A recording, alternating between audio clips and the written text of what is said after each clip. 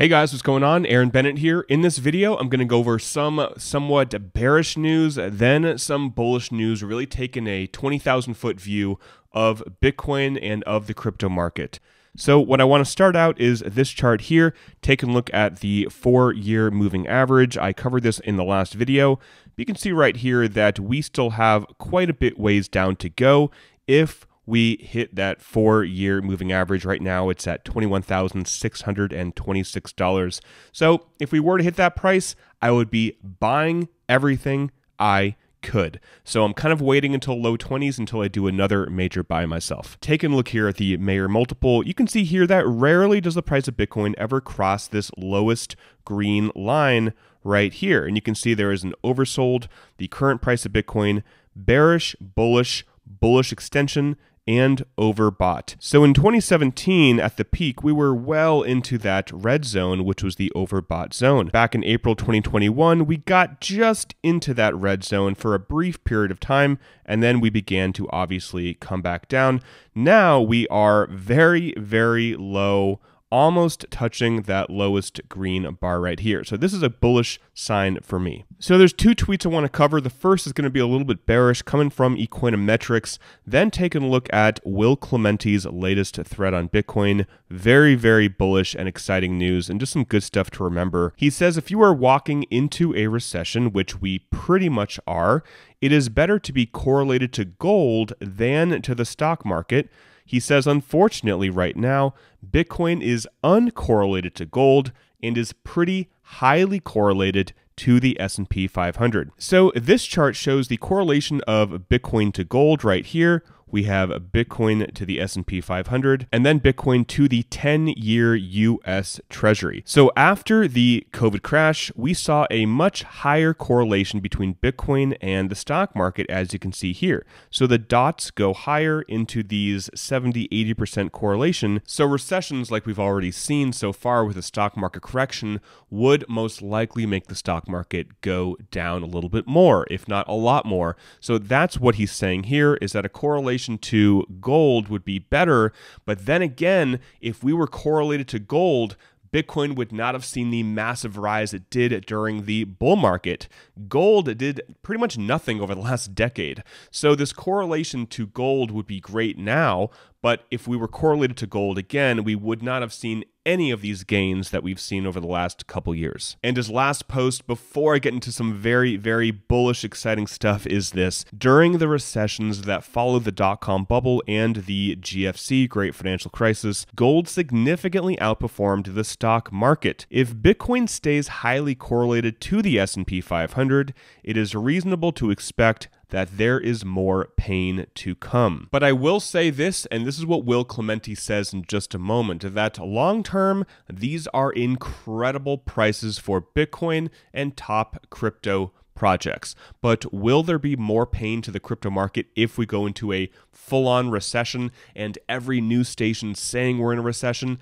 I think there will be. Maybe we'll go to the low 20s for Bitcoin. Maybe altcoins will take another 70 or 80% haircut. I don't know, but I can see that happening. So this first story just showing that gold did very well in the period after the recession for the dot-com bubble, and the same thing happened after the Great Financial Crisis in 2008. So does this mean to sell everything and buy gold? No, it does not. But if you want to buy gold, PAX-G, you can actually buy that on Celsius, and you can actually earn yield on digital gold that can be redeemed for real gold if you want to. It wouldn't be a bad idea. I know some people think gold is dead. Personally, I do not think that gold is dead. I think that gold is going to have another major run and will break $3,000 pretty soon. So let's talk about this thread from Will Clementi, which I did retweet on my Twitter. If you're not following me on Twitter, definitely do so, link below. He said that Bitcoin is an exponentially growing monetary network that should be expected to reach 1 billion active users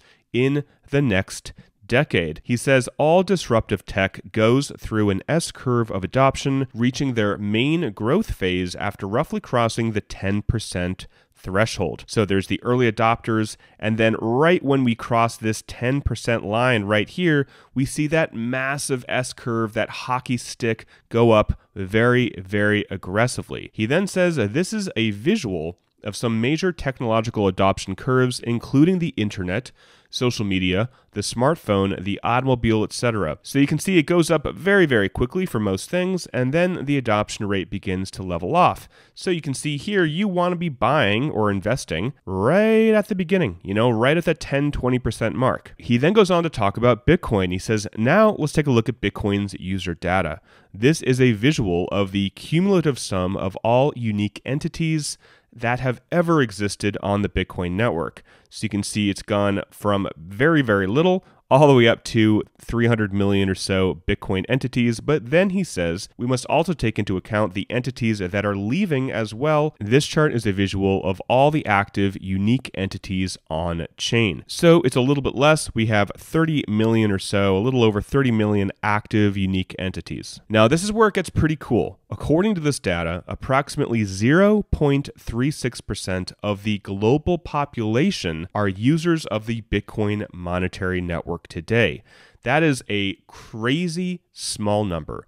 0.36%. Wow. So this chart shows the percent of global population using Bitcoin, and it is still tiny. So we're seeing this nice adoption curve here, but if you take a look at the axis right here, it's still 0.35, 0.36%. It's nothing. And this chart will blow your mind. Projecting this growth out into the future using a mean and weighted mean of other historical adoption curves, this is what we expect Bitcoin's user growth to look like.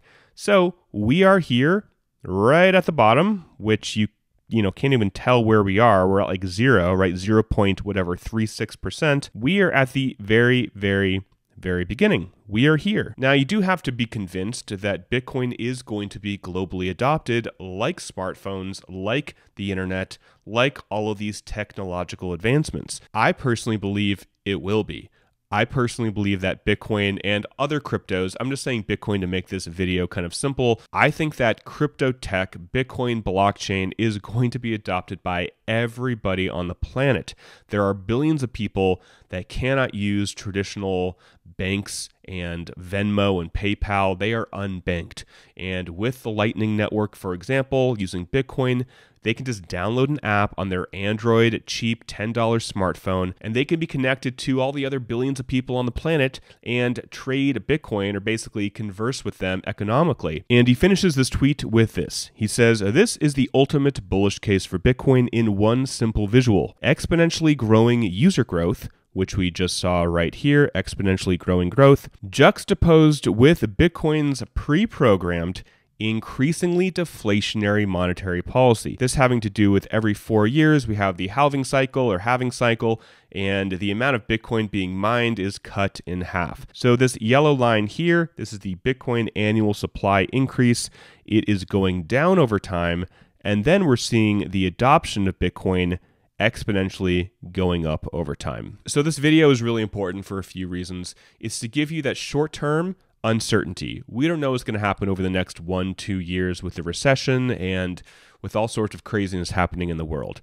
But taking a look at technological adoption and knowing where Bitcoin is going to go, blockchain's going to go, crypto's going to go, how only 0.36% of the world is using Bitcoin, we are going to see a massive growth just like we did with the internet. And while that growth is going up, we are seeing the amount of Bitcoin being mined go down. It's really this incredible juxtaposition of what's going on right now, like Will showed in his chart. So I'm really excited. I'm super pumped. This was a great thread by Will. Definitely follow him on Twitter. Follow me on Twitter as well. I will be doing some more giveaways soon.